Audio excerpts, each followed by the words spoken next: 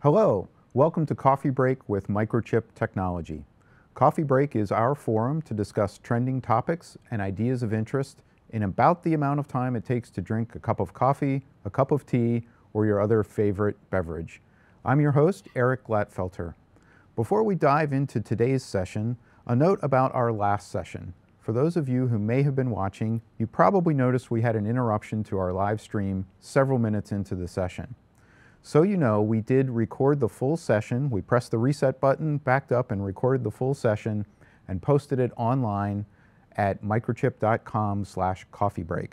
So if that topic, timing in 5G networks, was of interest to you or is of interest to you, you can see the full content there.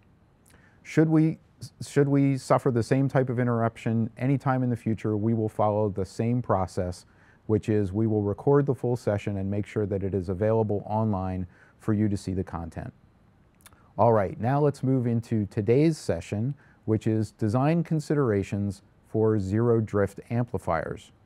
Joining us today is Kevin Tretter, a product marketer here at Microchip Technology. Kevin, welcome to Coffee Break. Well, thank you, Eric. Glad to be here. Also joining us is Jesse Nichols. Jesse, can you advise our audience how they can interact with us during the live stream today? Absolutely. Hello from the booth. Everything's looking great back here. Welcome everyone watching the stream on YouTube, LinkedIn, and Facebook.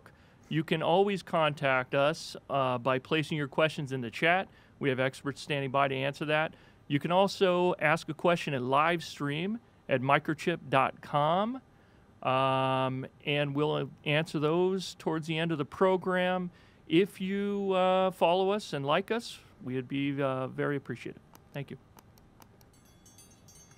All right, so Kevin, maybe you can start us out by explaining the term zero drift and why a designer would consider using a zero drift amplifier versus a traditional amplifier. So the term zero drift is actually an industry standard term, and this refers to any amplifier that is continuously self-correcting for its input offset error. Now, this correction occurs thousands and thousands of times every second, so this lends itself to a lot of performance benefits. Obviously, you get extremely low initial offset voltage error, but also that offset voltage drift over time, over temperature, is also very much minimized. In addition, I'd like to think of this as more of a physical conditions outside of the amplifier, such as if your input common mode voltage begins to move around, if your supply voltage is changing, if the loading conditions on the amplifier changes. All of this is could adversely affect your input offset voltage error. However, by continuously correcting thousands and thousands of times every second, these sorts of errors are also minimized. All right. So can you give us an overview of what the signal flow looks like inside the zero drift amplifier? Sure. So one of the more common architectures is what's known as a chopper stabilized, and that's what we're showing here. There are two main sections that I'd like to point out. The first is the main amplifier, which is shown in green. Now, this main amplifier is always connected to the inverting and non-inverting input pins of the amplifier. Now, the design of this main amplifier is going to set your overall speed. So this will affect your gain bandwidth product, your slew rate. All of that is determined by the design of that main amplifier. On the bottom, you're going to see some chopping switches, an auxiliary amplifier, and so forth, so on, some filtering. All of this is part of the correction path, and the whole point of this is to correct for the input offset error of that main amplifier. Now, it should be noted that this correction path runs much, much slower relative to the main amplifier. And that's going to be important as we look at some of the design considerations coming up. All right. So let's get to those design considerations. First up, the input bias current and input offset current. What do designers need to know about the differences, again, between the zero drift amplifier and the traditional amplifier? So when we're talking about input bias current, input offset currents, it's important to keep in mind the definition of these terms. So any amplifier is going to have current that is flowing into the inverting and non-inverting input pins. Bias current is defined as the average of these two currents, while offset current is the difference between these two currents. So that definition is very important. Now with the standard operational amplifier, let's take a CMOS input amplifier, for example. Typically the two input pins are very well matched, because this is determined by how well matched the input pairs are for that amplifier. So generally your input offset current is going to be very, very small, down in the femtoamps, and can typically be ignored when it comes to, say, your overall error budget for your circuit. Now for a zero drift amplifier, that might not be the case. So what we're showing here is the MCP6V06 instrumentation amplifier. I'm sorry, a zero drift amplifier. And you see the two currents that are flowing in and out of the input pins of that amplifier. Now, if you take the average of the two, which again is the definition of bias currents, it's pretty small, around 6 picoamps. However, if you look at the difference, which is the offset current, it's significant, or can be significant. This amount of current offset could affect your overall error budget. Now, why is this? Well, it's because of the zero drift architecture itself, and due to those chopping switches that are connected to the input pins, this enables additional leakage paths for that input current, which is why you're going to see higher offset currents and possibly higher bias currents for a zero drift amplifier. All right, so another design consideration will be the noise profile. What do we need to know about the noise profile in the frequency domain between the two architectures? So if you look at typical noise profiles, what we're showing here for, say, a traditional operational amplifier shown in red, there's two main regions within this noise profile. Out in frequency, you have the white noise of the amplifier, and this is relatively flat over frequency. At low frequency, you have what's known as 1 over F, or flicker noise, which becomes the dominant noise source. Now this will rise at about 20 dBs per octave, and this is inherent to all electronics. So all electronics are subject to this flicker noise. Where it really becomes problematic is if you have a low-level input signal, and by saying low level, I mean not only low amplitude, but also if talking low frequency, where this 1 over F noise is dominant, trying to extract that signal in the presence of all of this noise can be very problematic.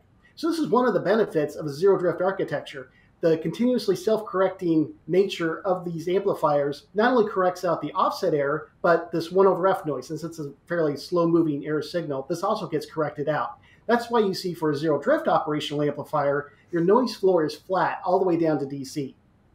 Now, another aspect of the zero drift that I like to point out when you're talking about the noise profile is you will see a hump out in frequency. Now, this is called noise peaking and is inherent to the actual architecture. You'll also see a pulse there, and what this is clock feed through, again, from the correction circuitry with all these chopping switches and whatnot that are opening and closing. This is going to cause some clock feed through as well. The good news, though, is that typically for a zero drift operational amplifier, you're going to be using these in a fairly high closed loop gain, generally for trying to capture low frequency signals. So this noise peaking and associated clock tones and whatnot can typically be very easily filtered out. Right. Thanks, Kevin. So we can't talk about the frequency domain without also talking about everybody's favorite domain, the time domain. What do our designers need to know about the time domain? Right, so when it comes to a standard operational amplifier versus a zero drift operational amplifier, time domain can be another consideration. What we're showing here is a step function on your input to the operational amplifier. So that's shown in red with your input taking a large step function. Now, what the amplifier is going to do, it wants that output to try to match that input. So initially, the amplifier is going to be slew limited. This is true if it's a standard op amp or a zero drift op amp.